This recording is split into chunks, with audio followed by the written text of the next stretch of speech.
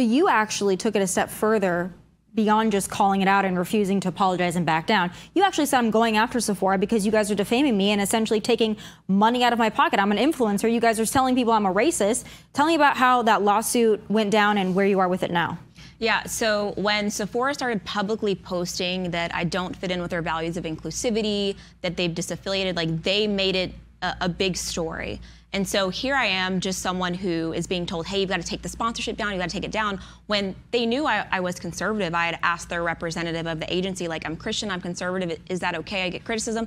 They said it was okay. And when you have someone like Sephora who's a trendsetter and one of the biggest, if not the biggest beauty companies saying, hey, this influencer is a bad person, brands aren't going to do their research. They're just going to say, okay, she's out. So when they did that, I stopped getting PR from brands. When I used to receive boxes, all throughout the week, that's how I do my job. It's how I review makeup.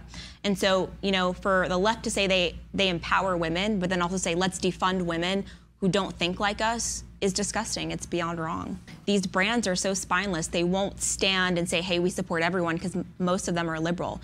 The few beauty brands that are closet conservatives will never speak on it, and they bow to the mob every time, which encourages it. And conservatives are not accepted in the beauty industry. If you say anything about conservative or Christian values, you're canceled.